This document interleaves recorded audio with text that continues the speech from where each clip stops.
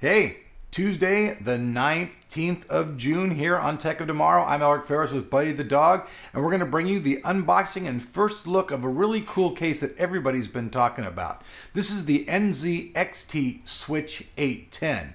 Now, I've heard some people out there in the reviews call it NZXT. Now, I've just got a question for you guys because I understand they do this overseas. Just honestly, where in the fuck do you get the ED from? I mean, it's NZXT, right on the box. I'm looking at it across the room. Where's the ED? Now, either I got lost in the 60s in some drug haze or something, or you guys are just spacing, because over here in the States, everybody calls it NZXT. That said, let's get that bad boy set up over on the table. Let's look in the box and let's see what the NZXT Switch 810 has to offer you.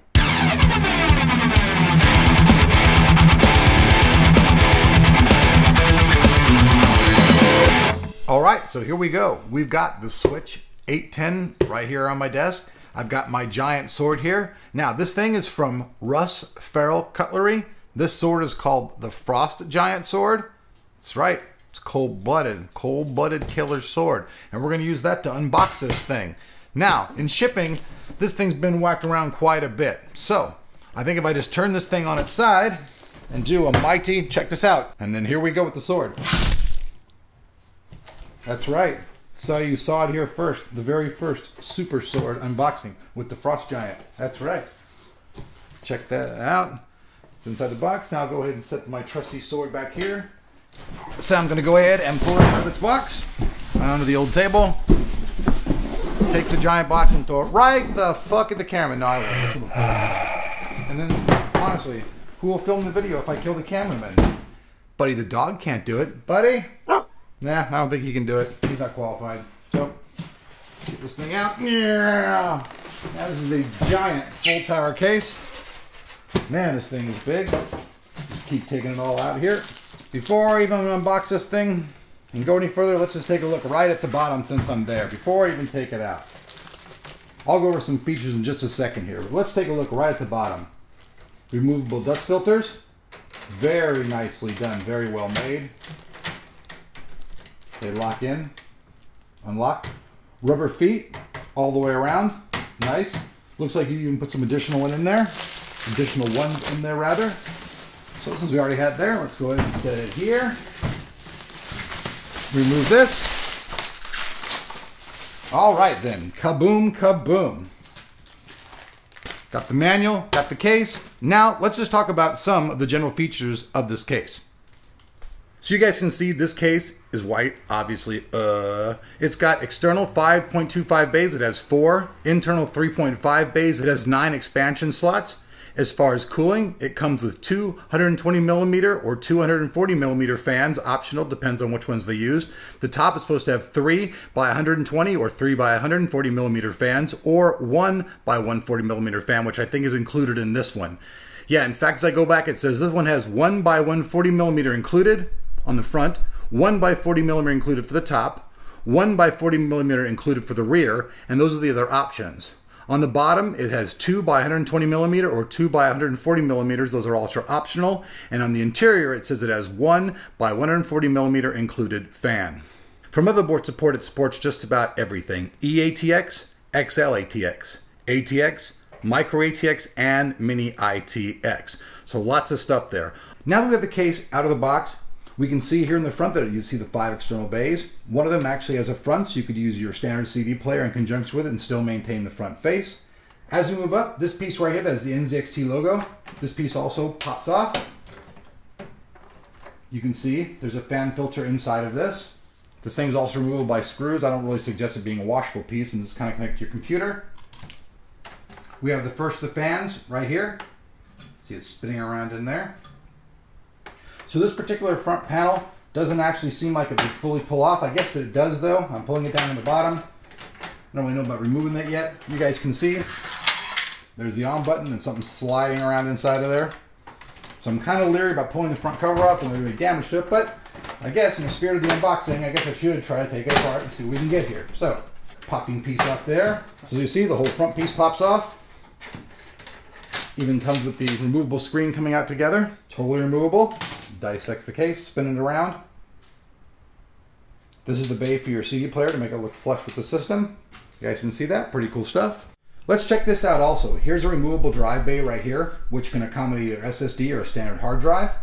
And then we'll move up. These are all your external connections right here. You have one that controls your LED lights. You have your restart. You have your headphone, your microphone, card reader, dual USB 3.0, dual USB 2.0, and a little protective cover to protect it all. Now let's take a look at the top of the case. There are variable little fins here that you can turn. And this thing also completely is removable. Now this is an awesome design for those who are using water cooling. You'd actually be able to fit up to a triple rad right here in the very top of this. This thing is totally geared for water cooling, which I think is just fucking cool. I really like the way this case is going so far.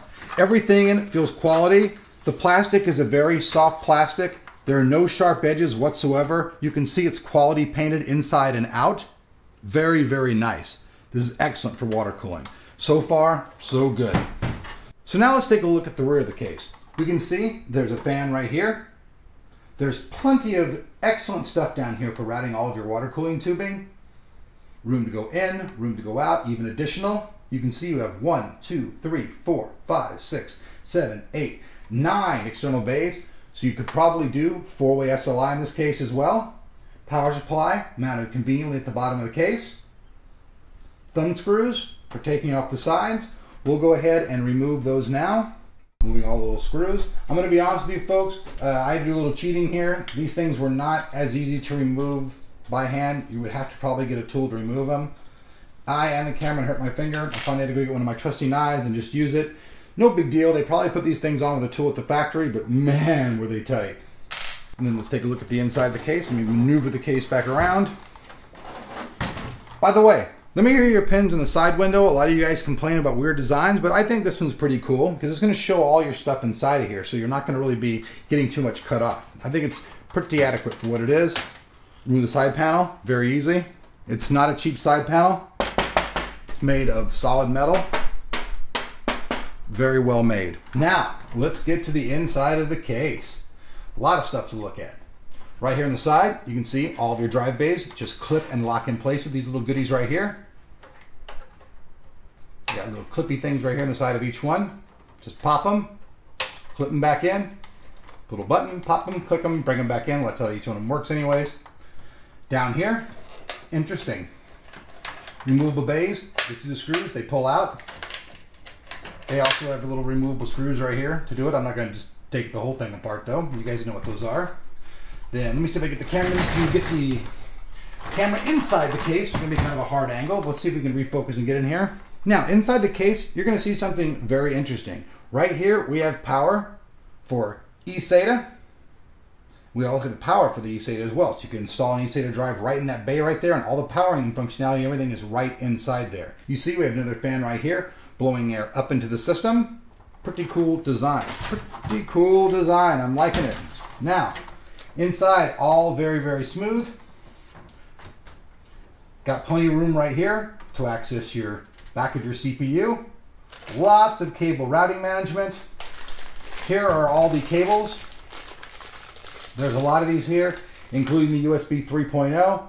So like if you're using any motherboard that didn't come with one of the breakout boxes, you just plug this in and hey, you're up and going. Flip it around, show you guys lastly the other side of the case. Okay, now you folks can see that removing this was a little bit tight as well, but usually from the factory after all the fresh paint and everything that does happen. After that it'll be up to your discretion. Now, cable management.